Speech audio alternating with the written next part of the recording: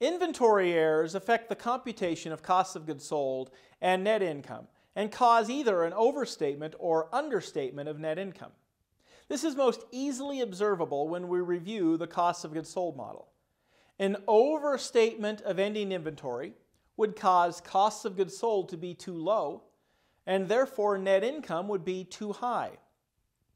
The two most common causes of inventory errors are failure to count or price inventory correctly, and not properly recognizing the transfer of legal title in goods in transit. This second issue relates to FOB shipping point and FOB destination transactions. Inventory errors are often self-correcting, meaning an error in ending inventory of a current period will have a reverse effect on net income in the next accounting period. So over 2 years, the total net income is correct because the errors offset each other.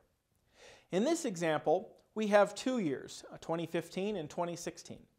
In 2015, ending inventory is overstated by $5,000 and reported as $20,000 instead of $15,000.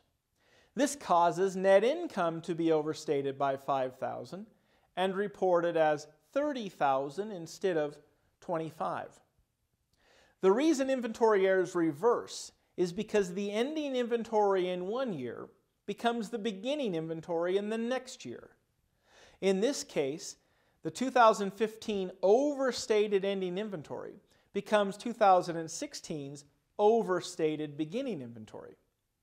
So now, 2016 goods available for sale are overstated by $5,000.